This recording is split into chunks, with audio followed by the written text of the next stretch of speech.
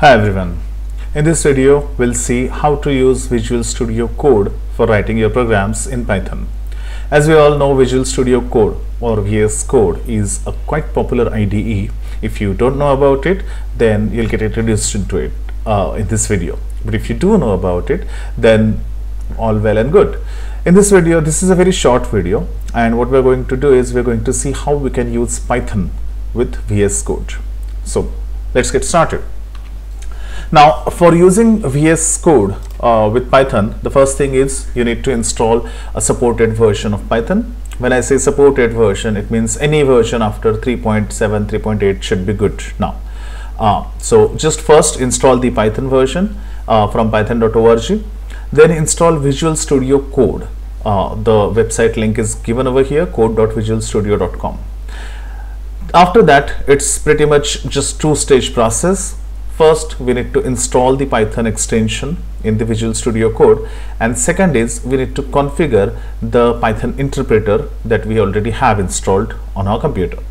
Now, to make things simpler, I'll just go step by step and show you all. So the very first thing to do is you go to a browser and you simply go to python.org. From here, go to downloads and install a Python version. Any one should be good. Just as a rule of thumb, we don't use a pre-release version. So you use any stable version of Python, which are listed over here. Once you install Python, what happens is, and there is another video for correct installation as well. You can check that out on channel. What happens is you get a default Python IDE called idle like this. So you can see my version is 3.1.2. This is the one that I'm using. Next step is go to code.visualstudio.com. Now I'm using Windows, so you can download it for Windows, or if you're on Mac, you can download it for Mac.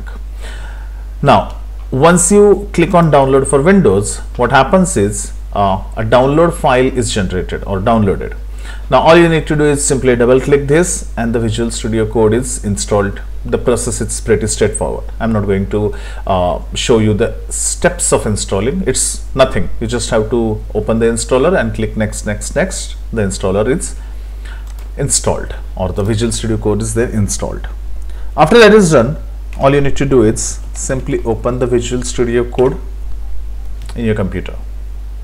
Now what you need to do is, when you install the VS Code for the first time, you need to look at this tab over here, extensions. So this is important. Just go to extensions tab, and here simply search for Python. You'll get number of different results. We don't want all of them. We just want one, and that is the first one, which is given by Microsoft. So click on this version and simply click on install button over here. It is installing. Just takes a little bit time depending upon the size. So if you see this one installer, it was somewhere around 140 MB or something like that. I'll create another video for you for getting a complete introduction to VS Code and how do you use it. But for now, with these steps, you can quickly get started for it with Python. Now you can see Python is now installed completely. Now all you need to do next is go here, or simply, this is the terminal window, or simply do Ctrl+Shift+P and then type Python, select interpreter, this one, first option. Now when you click that, the one which is installed on your system should be shown here. As you see, I have Python 3.1.2 64-bit installed, so this will be shown over here. Simply select that interpreter. That's it. Installing the extension and then selecting the interpreter from over here. Now you're good to go. So I'll go to file and take a new file. It is also showing me an option now. You can have a Jupyter notebook created or a Python file created. So let me select a Python file and let me save it first. So let me call it my trial PyCode. You can write any Python program. This is just a trial, so I'll just do print hello. Then I'll just have probably accept an input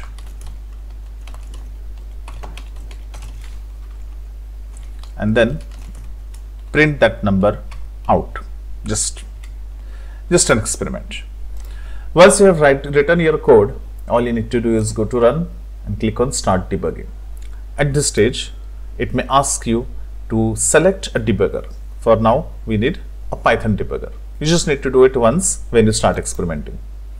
And then the file, which file you want to use, the active file. So select the Python file. That's all there is.